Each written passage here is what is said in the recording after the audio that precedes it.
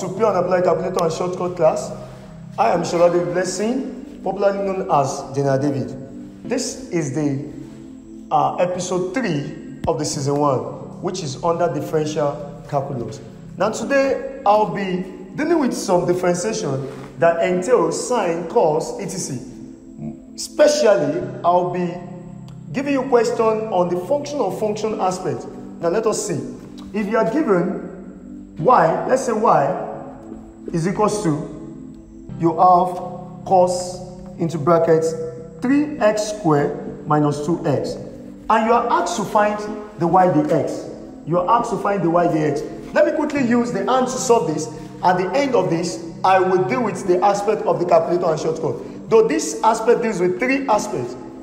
What do I mean? I'll be giving the and method, I'll be giving the and shortcut, and I'll be giving the calculator method. So please, patiently follow me to the end of the lecture. Now this, if you're using and to solve this, I will say, let this be equals to u.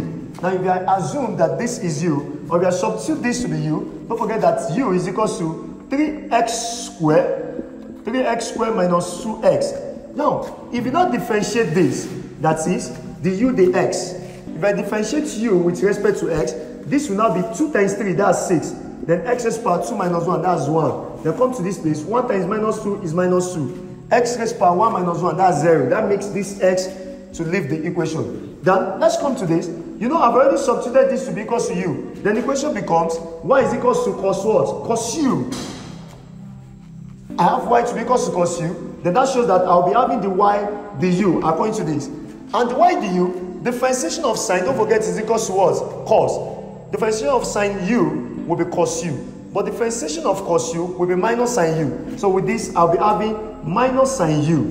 But now, see this equation. How can I have the y dx from this? I'll now say the y dx will now be the y du that is here, then multiplied by the u dx. If you observe this, normally, I can say the u cancel the u. If you observe, it will remain the y dx. That makes the equation to be correct. Then let us come to this. What's your the y du? The y du is minus sine u. Then multiply by, your du dx is 6x minus 2. Then if you open this bracket, you have it to be minus, into bracket 6x minus 2, sine u.